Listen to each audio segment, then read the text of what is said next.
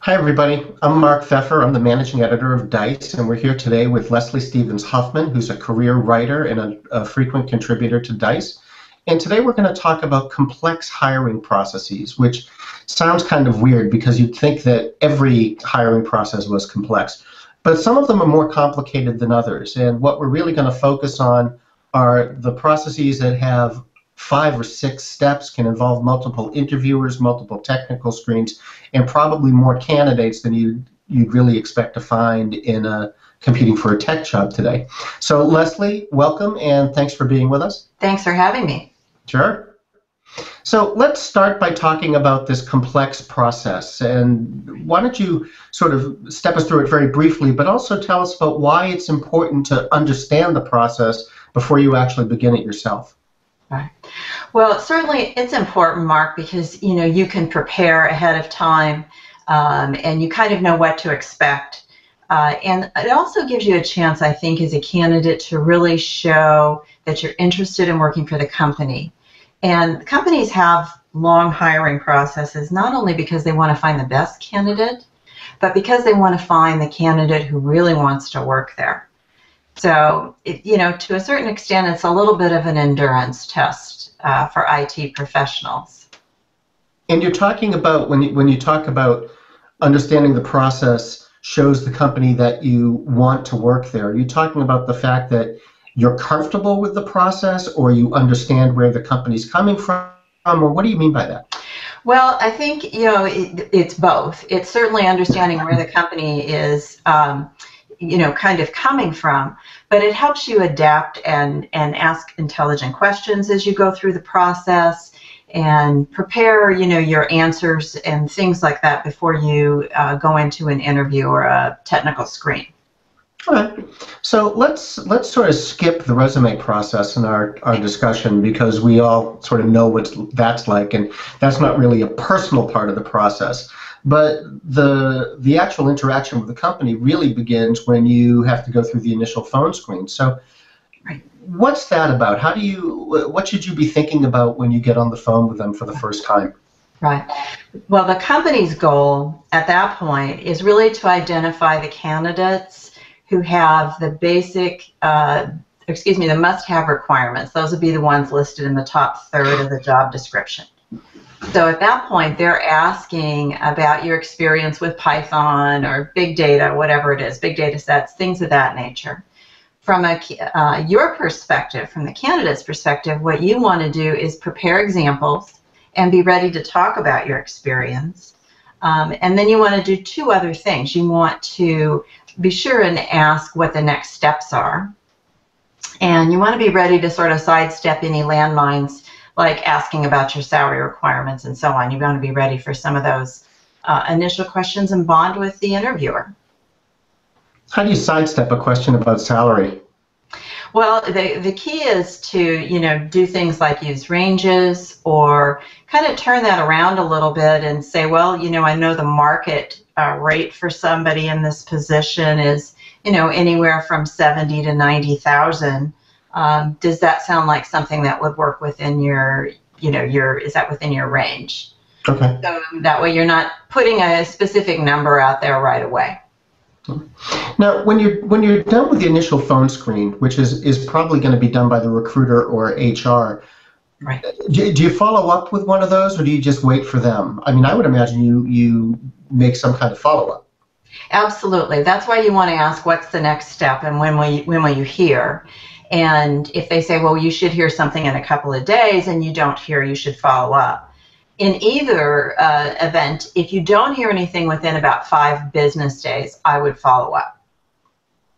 Okay. So what comes next? So usually if you've made it past the initial phone screen, the next thing they want to do is verify your technical skills. And the reason they want to do that is they really don't want to invest a lot of time in face-to-face interviews with candidates who, maybe don't have what they're looking for in that from a technical standpoint. So it could be, they could give you an online coding test, they could give you a small project to work on, or the famous whiteboard exam could be coming up next with the engineering staff. But won't you have to go through some preliminary interviews before you get to that point? They may meet you. Nothing is set in stone. But generally speaking, if you've passed the initial phone screen, a lot of times they want to get into your technical skills next. So they may do a quick meet and greet with you, and then, like I say, give you the coding test. Some companies will just, if they're doing an online coding test, that's the very next thing that's going to happen. Is they're going to give you some instructions to log in, or they may send you an online questionnaire, something like that. And I'd imagine that you don't just get one of these. I mean, if you're going to go through an online technical test of some sort, or you're going to go through a quick interview and then have to do a whiteboard interview, is it fair to think that at every step of the way, in terms of multiple interviews, that you might face some kind of technical challenges at every one of those steps? Absolutely. First of all, every interviewer is going to want to sort of confirm for themselves that you have what you say you have. But secondly, if they had any questions maybe about your skills, or you interview with people with different areas of expertise, they could certainly be asking you those kinds of questions. So, sometimes there's a question about, well, gee, was Mark really proficient with Python in this regard? And so they'll ask you about it as you go through. They'll keep doing that. But generally, once they have your technical skills, pretty sure you have them, then they're going to want to see if you're a good environmental, cultural fit. Do you fit with the team? Mm-hmm. Let's stick with the technical aspect for a minute, because you've got a background in technology. Maybe you've been doing it for whatever. Even if you're an entry level, you've probably been doing it in college. But if you're older than that, you've been doing it for 5 years, 10 years. Are they only going to rely on their technical assessments, their whiteboard tests, their technology interviews to sort of suss out your skills, or are they going to be looking in other places too? Well, they could certainly, absolutely. They'll be checking you out, what coding samples you have on GitHub, some other code sharing sites that are out there. They'll look at anything you give them. If you give them some coding samples, or if you're a web developer, if you give them a link to your portfolio, they'll definitely check that out. And, they're going to run your name. As you start to become a more serious candidate, they're going to run your name by other people they know. So, for example, if somebody on the team says, oh, hey, Mark used to work over at XYZ company, and I know somebody over there. Mm-hmm. They're gonna call up and say, hey, how good was Mark? What did he know?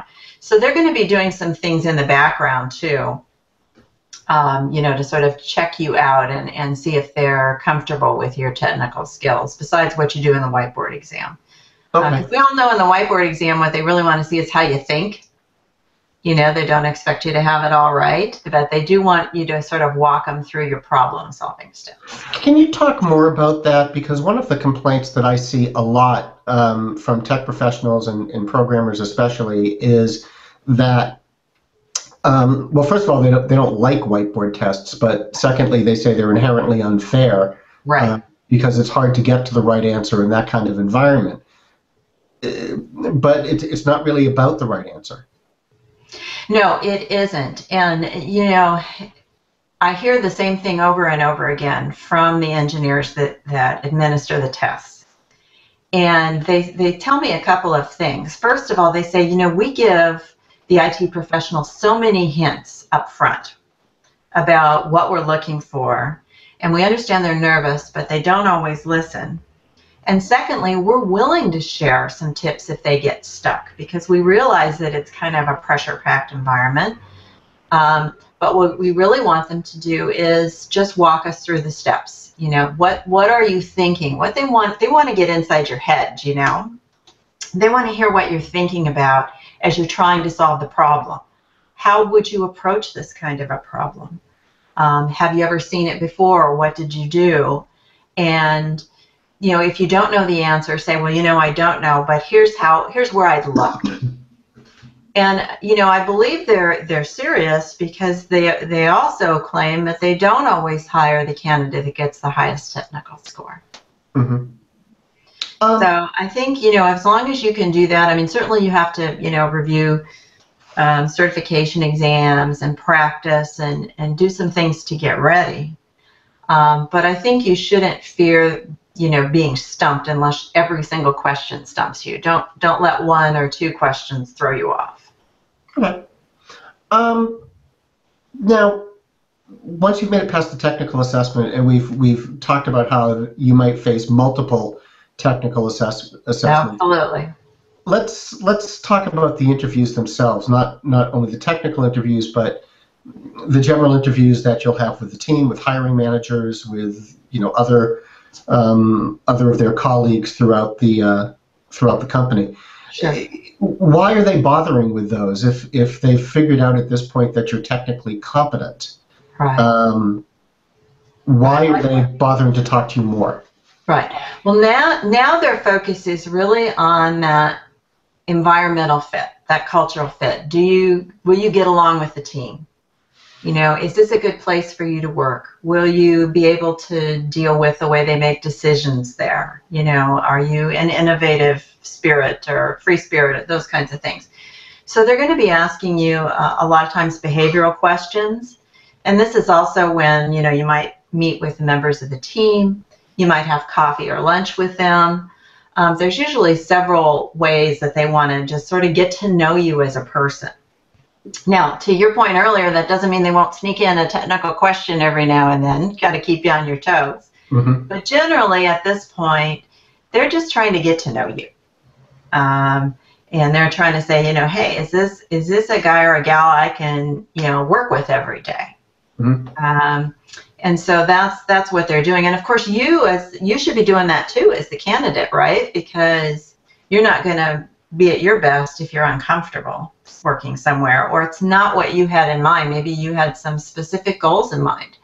You wanted to be in a more fast-paced development environment, or you wanted to have more freedom to do different things. So this is it should be a good two-way dialogue at this point, and everybody's looking for that comfort level. How do you prepare for those kind of interviews, though? I mean, you can prepare yourself technically for the technical challenges, but when you're going in and talking about the workplace, the culture, meeting the team to see how you get along, is there preparation that you can do, or is it a question of going in and just being yourself? Well, I definitely think you need to be yourself, but I do think you have to prepare too. And the best way to do that is to think about some of the behavioral questions that you might be asked and prepare examples. Because if you have those ahead of time, you're going to be a lot more comfortable when the questions come up. They're going to ask you questions about, well, what did you do, when you had a technical problem you couldn't solve, or what do you do when you have a stakeholder who can't make up their mind about the requirements, or things like that. They're going to ask you those kind of questions. So being prepared for that really helps. And of course, you want to have your own questions ready that you want to ask, because that shows that you're interested, and that those are important things you want to know. Let me ask. Let's just step back for a second to behavioral questions. We hear a lot about those, but what isn't a behavioral question? And give us a couple of examples. Right. A behavioral question essentially it gives you a situation or a scenario and asks you what you would do. Theoretically, it's supposed to point back to something you've done in the past. So you say, what did you do? What have you done in the past when you encountered a stakeholder who wouldn't give you clear direction or scope of work, or who kept changing the requirements throughout the project? What did you do? And so what they're looking for is, well, how do you go about solving problems? How do you work with somebody who's maybe difficult or tough? So once again, they're trying to get inside your head. Mm-hmm. Because the idea is, if you say, well, the first thing I do is I, try to maybe get them out to a one-on-one meeting and try to talk to them a little bit more, or ask them how I can, work with them to get, make this better. And then eventually, if it doesn't get better, I'd go to my project manager and so they're trying to see what's your problem-solving methodology. Is this person sort of a loose cannon? Are you going to go to the stakeholder and start pounding on the desk, or are you going to, what's your approach to those kind of problems? So that's why having those examples is good, because you can be comfortable giving an example. Now, you also were talking about how this is a good time to be asking questions of your own. I think most people don't realize that this is a perfectly okay thing to do, and that in fact you really should be sort of interviewing them just as they're interviewing you. Right. It's a two-way street, So if things are really important to you, you want to ask about them. For example, if you're really interested in moving up the ladder, you want to ask about, tell me about your promotional opportunities, or how many people you've promoted internally, or what your policy is. Or if you really want to work with cutting edge technology, or you want to get, some more training or growth. You might want to ask at this point, how do you train your internal staff on new tools when they come out? Are you thinking about going to the latest release of a new program or a new language? Are you open to putting other languages into the stack? Things like that. Things that, you had on your wish list when you started looking for a job. How do employers react to that? Are they expecting you to ask questions? Would they rather you didn't? I think some people might kind of be afraid that they don't want to appear like they're interrogating the hiring manager or something like that. So what's the employer's expectations? The employer expects you to ask questions, just like they expect you to ask about the hiring process from the outset, because to them that shows interest. And it also shows that, you're considering this decision carefully. So they want you to ask. And certainly, you don't want it to seem like an inquisition. But hopefully, if you get a chance with one of the things about the longer hiring process, even though it can be frustrating to IT professionals, it is going to give you more opportunities to ask questions. It is going to give you a chance to get to know the folks on the other side of the table a little bit more. And then both parties are hopefully going to be more comfortable kind of opening up and asking those kind of questions. So if you ask open-ended questions, by the way, that invites them to talk more, and they may answer a lot of your questions without you having to sort of, jab at them too much. Are there, say, 3 questions that you should make sure to ask, or any number of questions that you should make sure to ask? Well, I would definitely ask things about the environment. How do they describe it? What are your expectations of someone in my role? I think that's really important. And the reason being is that tells you whether or not you're going to be successful there. And I think the third thing you really want to ask is, tell me about some of the people who have done the best here, who have really excelled. What has been their key to success, and tell me about some of the people who haven't done well here. I think if you are comfortable and you're in the right environment and the expectations aren't unreasonable, I think you're going to do so much better. I think then all the money and all the other things that you want will often follow. So I think those are good things. And certainly you want to ask about the technology and how much are they willing to invest, or how much have they been investing, kind of where are they? Because I think that has a lot to do with how happy you're going to be and how marketable you'll be. Now, this is also the time that you really have to be prepared for the compensation question, because you're going to get it when you get this far, aren't you? Absolutely. Once it starts getting close to an offer stage, money's going to come up, and they may, do a little fishing to see what your expectations are. They may throw out, as they call it, like the trial balloon. Well, if we were to offer you, say, a salary of about $85,000, what would you think about that? They might do some things like that. So yeah, you have to have researched the market.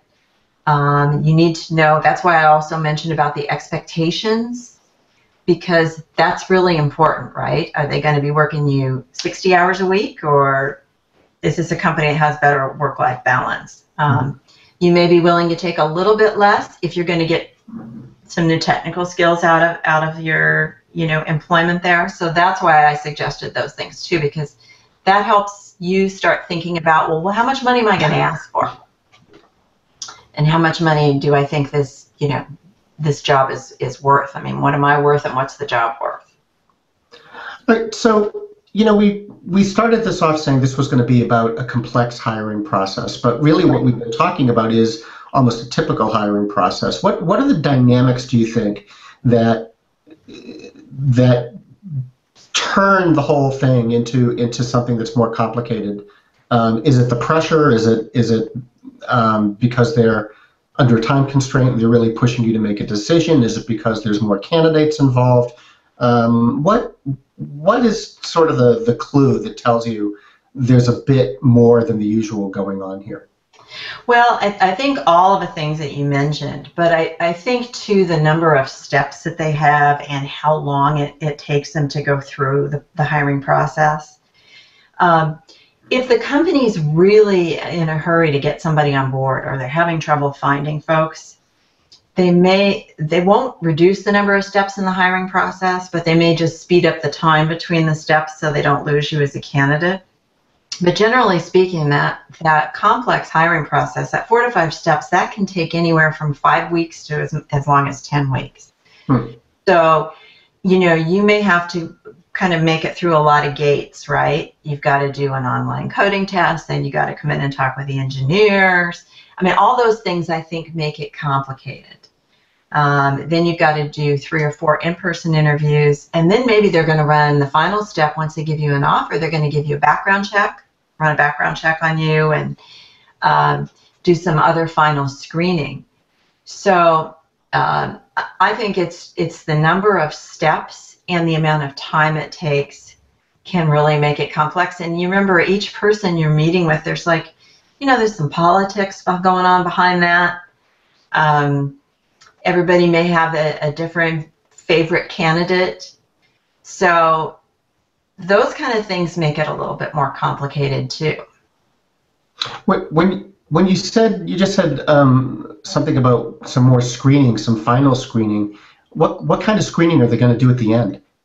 Usually at the end, once they put the offer out, that's when they're going to run a background check, and that could be, certainly your criminal background and your credit and your driving record, things like that.